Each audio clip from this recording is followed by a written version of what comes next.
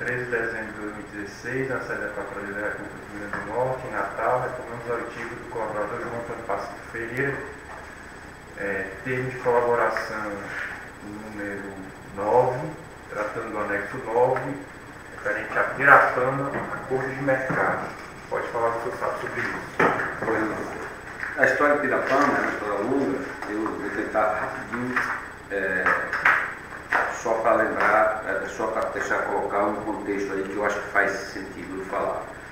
Na realidade, esse contrato do sistema produtor Pirapama, ele é um grande projeto, são 5,3 metros cúbicos, e eu digo isso porque eu moro em Recife, e nós passamos muito tempo tendo racionamento d'água.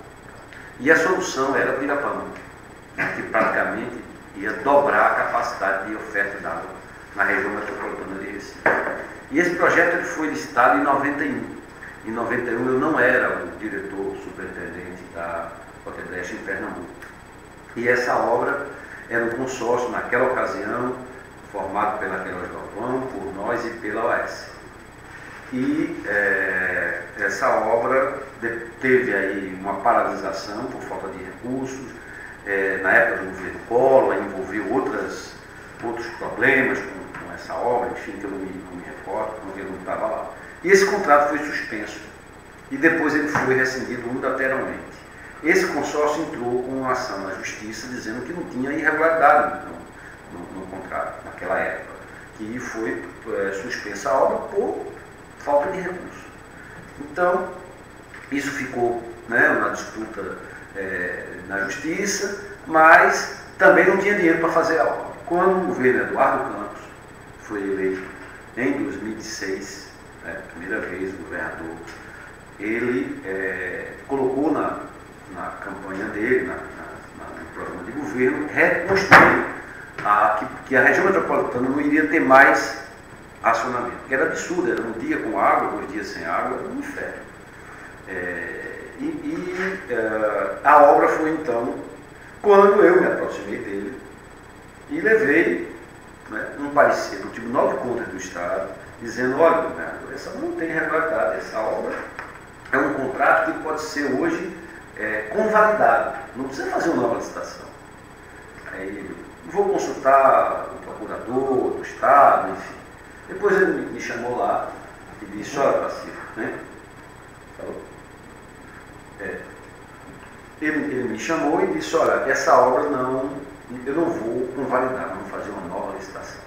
Mas vocês, como têm história, vocês como têm esse passado, conhecem o projeto, e para vocês não entrarem de novo na justiça, impedindo que seja feito um novo processo estatório, eu vou designar aqui o presidente da Compesa, que é o nome dele, o Dr. João Pacífico, que vai tentar ver com a forma de vocês terem algum tipo de preferência nesse projeto.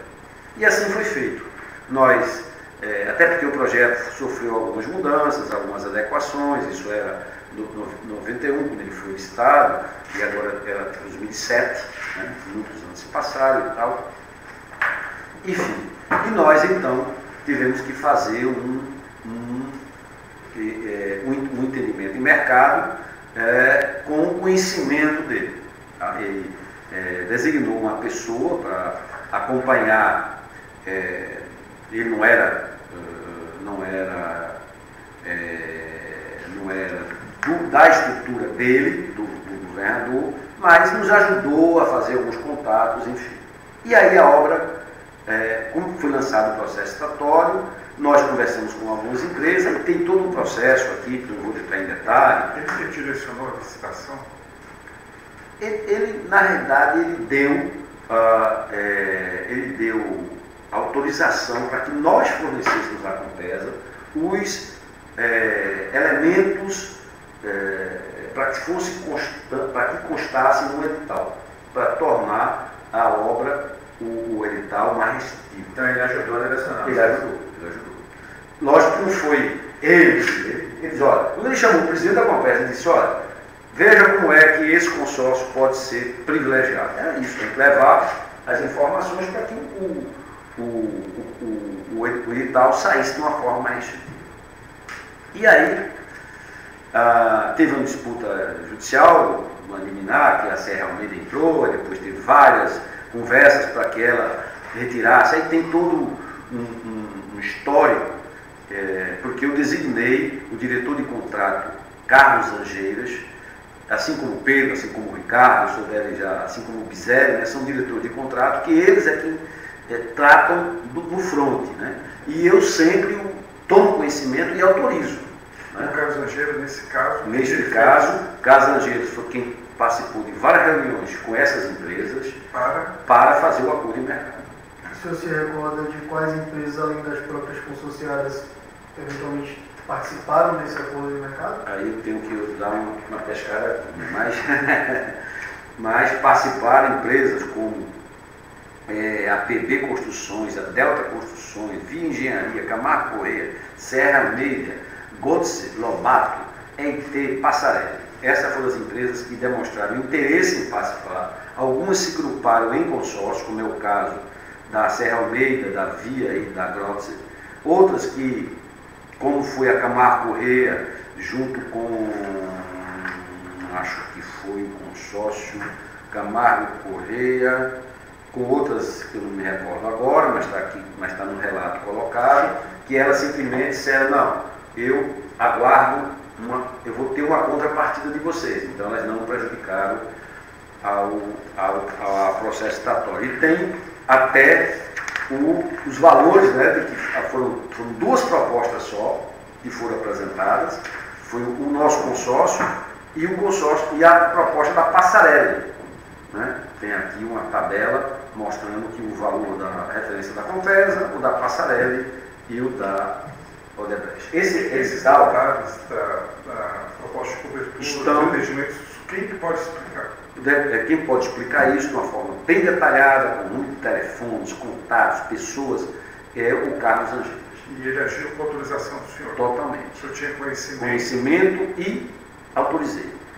Com relação às propostas, como é que se dava essa interlocução para definir os preços? Eram os representantes do consórcio que informavam os preços a serem apresentados pelas outras empresas que estavam concorrendo? Nesse caso aqui, só teve uma concorrente, que foi a Passarelli. Então, como isso é uma 866, né, daquela forma, é informar um número e ele faz a planilha de acordo com aquele valor que é informado.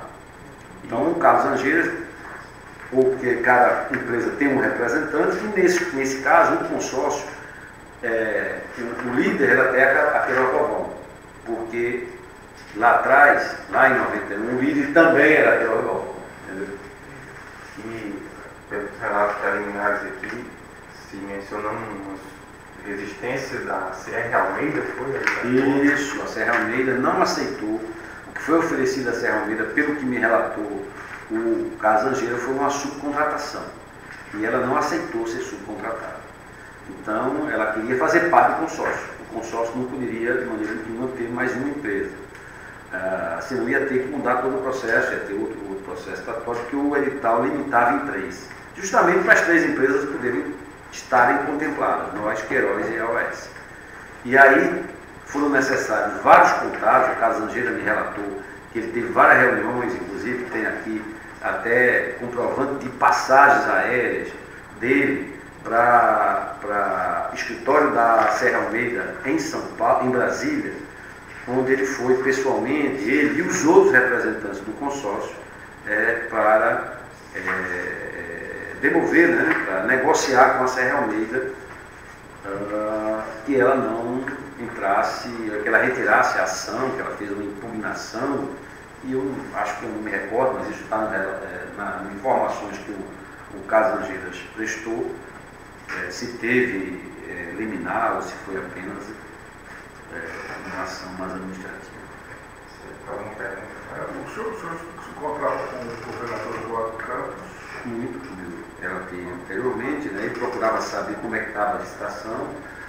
Teve uma dessas reuniões aqui, que ele marcou uma reunião com o próprio presidente da Compesa e perguntou como é, porque ele tinha pressa, ele disse, não quero briga, não quero, porque se for entrar na justiça, isso não tem nem. E ele queria começar essa obra o quanto antes, para que no verão, 2 anos depois, não tivesse mais acionamento da bomba, como efetivamente ocorreu. E esses encontros onde era? Ou no palácio, ou na residência dele, ou em encontros esporádicos, quando eu me encontrava com ele. Quando o senhor ia no palácio, o senhor ia? Eu ia de carro, inclusive tem até aqui a placa do carro. Esse carro é muito conhecido porque eu passei uns 6 anos com esse carro. Certo? Eu acho que todo o governo. E o carro era registrado, o senhor ia com esse carro dentro do palácio? Então, era informado à segurança do palácio e eu tinha acesso direto e entrava lá no estacionamento privativo. Tá. Encerrando o tempo de colaboração no imóvel.